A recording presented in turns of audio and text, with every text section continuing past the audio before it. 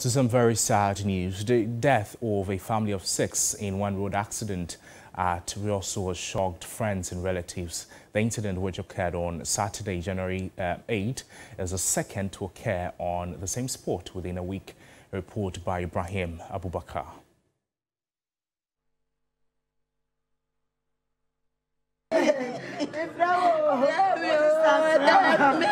It was a solemn mood at the house of the late Isaac Duku when family and friends gathered Monday afternoon. It was difficult for them to believe the tragic incident that occurred on Saturday evening.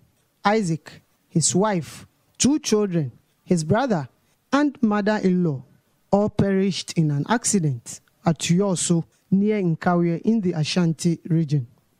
So this is where a family of 6 lost their lives after their saloon car coming from Bibiani veered off its lane and landed into this river. Now residents here believe that if the bamboo trees here had not been bent on that fateful Saturday, at least it could have minimized the impact of the accident.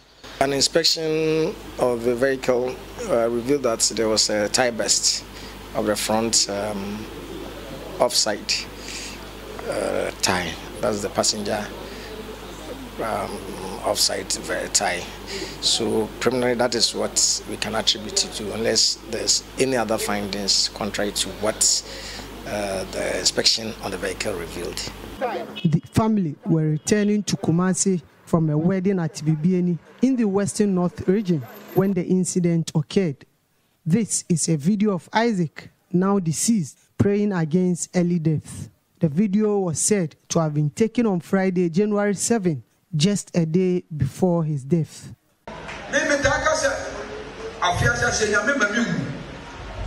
I always ask God not to let me die at the beginning or end of the year, but if I will die, it should be in the middle of the year. Back to the house of the deceased, mourners have been left puzzled.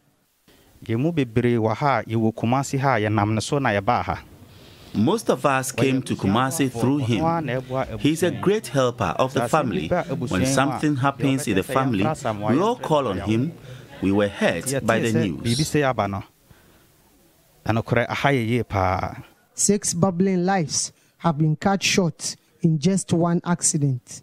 As we all play our part to reduce fatalities on our roads, we should strive to ensure that tragic death like this does not happen again. Ibrahim Abubakar, TV3 News, Nkawie, Ashanti region.